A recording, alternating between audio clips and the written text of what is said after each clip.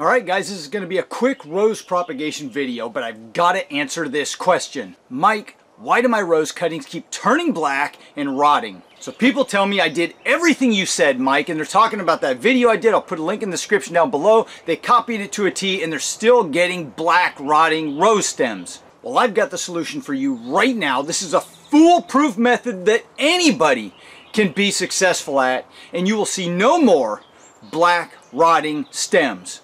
Let's go. So I took my rose cutting. This is what it looks like. It's a softwood, starting to verge into semi-hardwood cutting. Today is July 2nd, but the telltale sign that it's ready to take the cutting is the bloom has just finished fading. It's gone now. The wood is semi-rigid here. It's not going to wilt over and die. It can hold up on its own after being severed from the parent plant.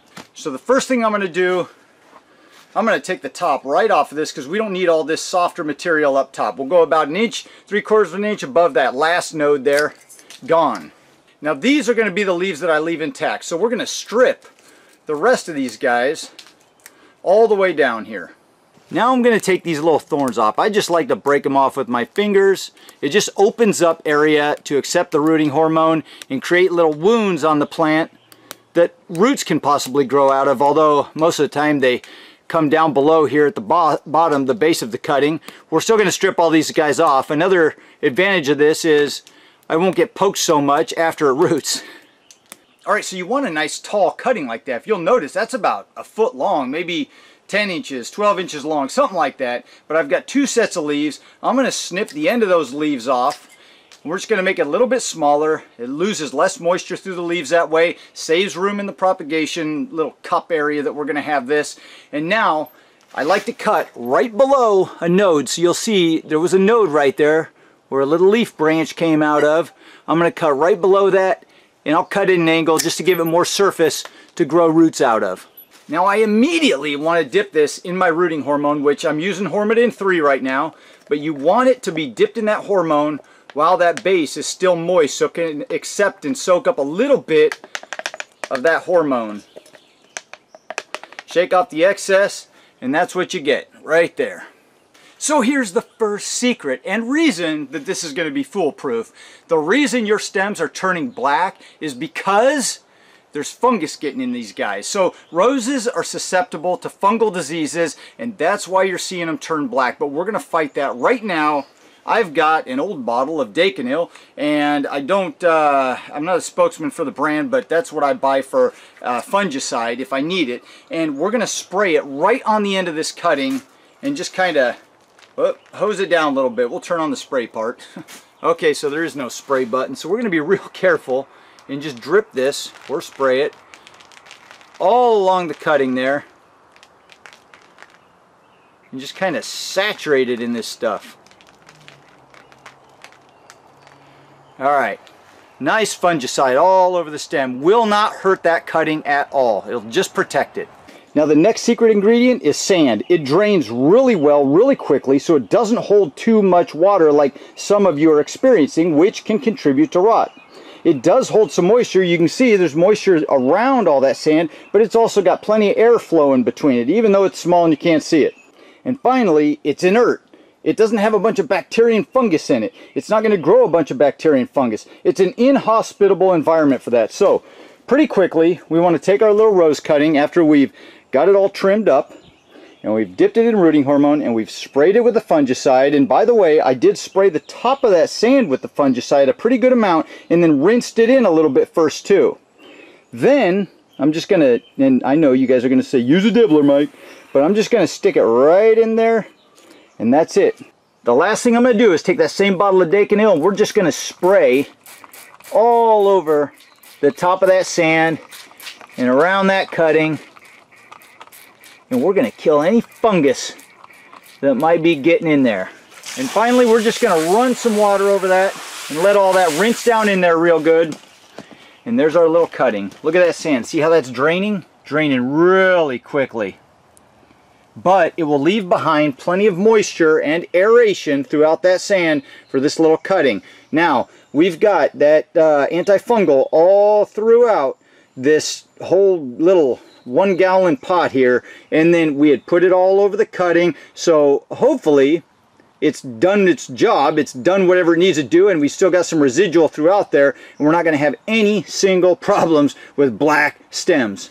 I so want to see this work for you guys that I'm pulling out all the stops with this one, and I have no doubt that this is going to work for you. In fact, I'm so convinced that this is the answer to your problems on getting these roses to root successfully that we're only going to stick this one cutting. I know that this little cutting wants to root. I know it's going to do just beautiful and grow massive amounts of roots in this little container and grow on to be a beautiful, healthy rose.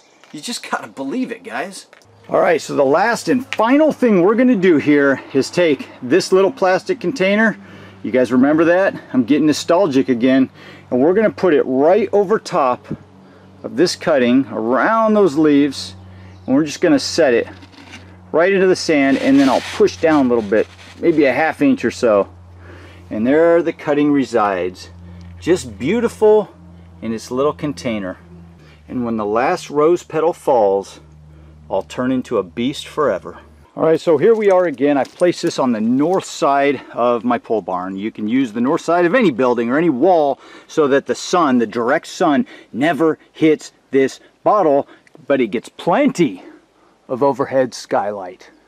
And that's all there is to it, guys. We're going to leave this here. Like I said, it's July 2nd. We're going to leave this here for, I don't know, it's probably going to take 6 weeks or so to root, maybe sooner. We'll see what happens, but I'm convinced this is the answer to your problem, and this is the way to go for you guys. I'm constantly trying new things. I'm gonna make this work for you.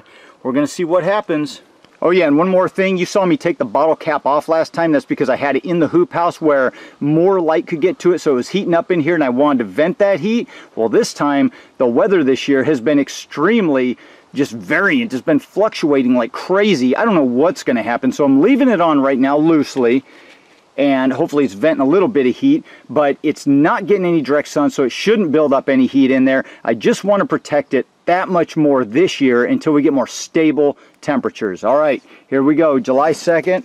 We'll come back when something's happened.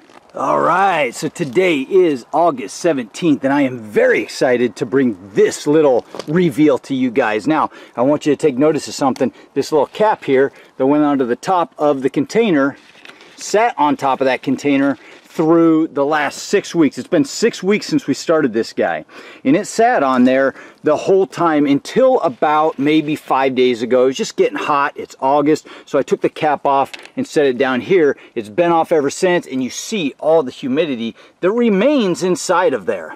And because I am going to get this question right here, I'm going to tell you, I have been watering this about every other day when I water all my other landscape plants, sometimes every third day, but not inside the bottle right here. I just go around the outside with the hose, and the water just sinks through and keeps everything moist. I never watered inside of the bottle. I don't know if that would matter or not, but I watered on the outside and it kept everything moist. So I am very excited about this one, guys, and I am going to find out with you exactly what we've got in here. I have not taken this off yet. I haven't dug into here. I haven't seen any roots. I don't know what's going on in there, but it's been 6 weeks. I don't see any black, any fungus, anything like that, and I have a feeling we got this guy to root. Let's check it out. All right, so the first thing I'm going to do is just take this guy right off of here, get the cap out of there, and I don't want to tear these roots up, so we're going to tilt this sideways and just kind of let it fall out of here. And it started. There's not a lot of them, but there's some. There it is. Pretty dang cool. And as I'm looking down in the fabric, I'm noticing some of these roots got ripped off. They were growing into the fabric there. So, you see that? So this guy is actually, it was just starting to take off, man. I need to leave this in there a little longer. You know what? We're not ready yet, guys. I'm putting this back. So now we know we've got roots. We know that this thing, you saw that little bit of white callus, right? It's busting out at the seams. This thing was a week away from blowing up. It's a little set back now, but we're going to come back here in a couple more weeks. We can do better than this, guys. This thing's going to blow some serious roots out of this guy. So lid goes back on. Don't go anywhere, guys. We'll be back. Alright guys, today is September 4th and we've got to finish this one up because those leaves are starting to turn a little bit yellow. We're headed into cooler weather and I don't want to lose this one. I shouldn't have pulled that up so soon, but I was trying to show you the roots. But let's go get that rose cutting right now. It's been several more weeks since that last little shot. Let's see if it did shoot out some roots there for you. We'll take a look at them. We'll see if this one's going to make it through the year after me tearing it out of there so many times, but let's take a look at it right now. So there's our little rose cutting right there, and after that last little clip, I just brought it into the hoop house. I took the bottle off the top of it and just let it sit here. I've watered it with the rest of my plants in the hoop house whenever I water, so usually about every second day or something like that. But let's go ahead and pull this out now. We're going to do it gently and see if we've got some roots down in there. Alright, I am so excited about this one because I've worked hard to try and get this to you so that you guys will be successful with roses. Now, I see a little bud just starting to shoot up. Hopefully you can see that there. Just a little bud right at the tip there. Well, let's go ahead and let's see if this last few weeks has been enough time to get some roots going here. And it wasn't! Look at that, guys. There's still just one little scraggly root there. Alright, that's it. I've had enough of this. We're going to do something about it. Alright, it's the fourth quarter. This is a last-ditch effort, so I got this guy repotted back up. It's got yellowing leaves. We're in the beginning of September. We're headed into fall. There's not much hope left. We're going to pull out every stop to make this happen because I'm excited about this project, and I want to prove to you guys that we can take one cutting and we can make this rose root no matter what. So we're going to make this happen. We've got our bottom heat hooked up now. I've got some warmth going on here. I'm going to put that pot right on top of this. We've got another month and a half of warmer weather. It's gonna get cooler, but we're going to put it on here. We've still got some sunlight going on. Everything's kind of calming down for the fall, but we're going to make this happen. So there's one last thing we're going to do here. I don't recommend this normally, but we know that we've killed any fungus in this pot, and this rose has the potential to root. I'm just going to fertilize it a little bit because you see those yellowing leaves. This thing's been sitting here for a long time now trying to root, using up a lot of energy. It's pulling energy from the leaves, and this stem may not have much left. So we're going to fertilize it. We're going to water it. I'm going to water this every time I water the hoop house. So every other day, every third or fourth day as it starts cooling down, and it's going to put some nutrients into this sand. And when those roots first start going, because of the bottom heat, they'll be able to get some nutrients. They'll be able to start some growth and get some nutrition back into this stem. Maybe that little bud will start growing a little bit before fall, but I don't know if we're going to save this one. The whole point is to get roots for you guys and prove that we can do this with one cutting successfully without fungal attack. All right, today is October 2nd, and I'm excited to show you guys something now. We're going to go take a look at this rose. It's been a month since we last did that little clip. It's been on bottom heat ever since, and I have not tried to pull it up. I have not dug down. I have not done anything with this. So, just like the previous little checks, I don't know what we're going to find, but I will tell you that I am a major proponent of bottom heat in the right times, in the right setting, with the right plants, and I know beyond the shadow of a doubt that we got roots in that pot. I'd be willing to bet my next paycheck.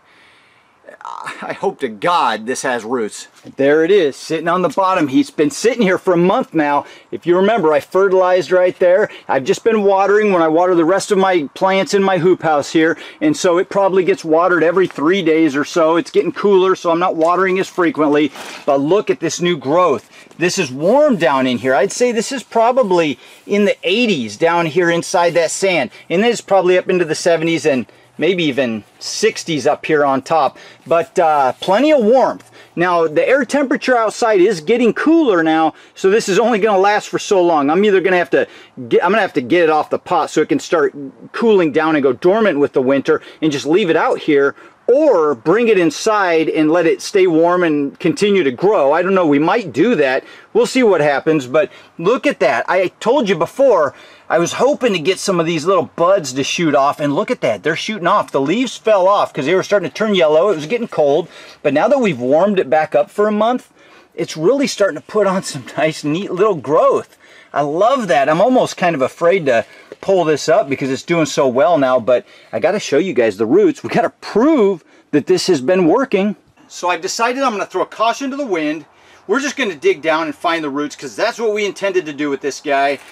And I wanted to show you way back when this thing started how we can propagate one rose cutting with 100% success rate and not have to worry about black fungal issues. So let's start digging. And I'm going to try and be gentle. Ain't going to be perfect, but let's see if we can get down in there, way down in there. Pull this up. Here we go. Look at that. We got not a lot of them, but we've got some roots. We finally got some roots, guys.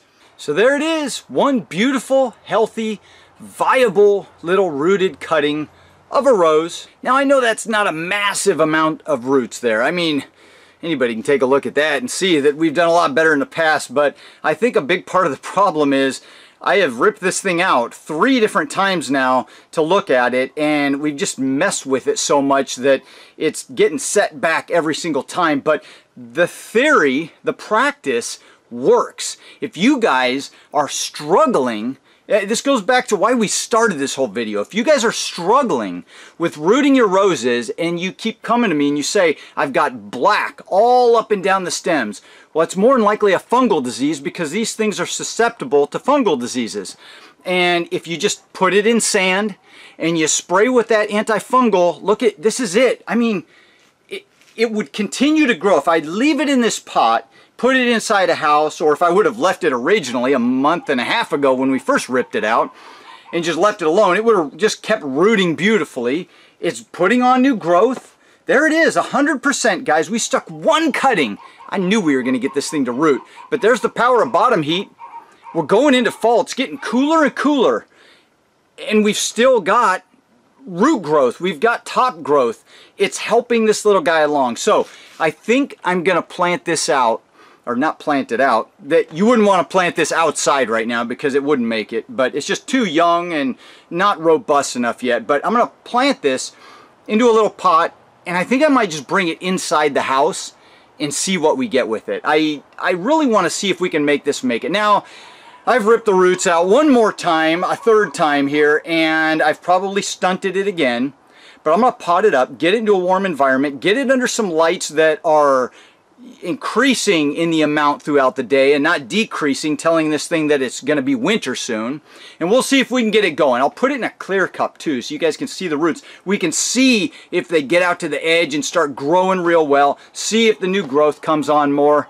And so there you have it. We did it again. We pulled this one out by the skin of our teeth, but we pulled it out nonetheless. So I've got it potted up. You guys will be able to see the roots when this thing starts rooting out, if it starts rooting out. I think it will. I love you, little buddy. Please root for us. So I hope you guys enjoyed this video. I hope you learned something from this video. And all of you people who have been struggling with rose propagation, I hope you use this method and do the little steps that we did in this one, because as you can see, it really worked, and it worked well, and we didn't struggle with any of that black fungal issue that you guys are having with your rose cuttings.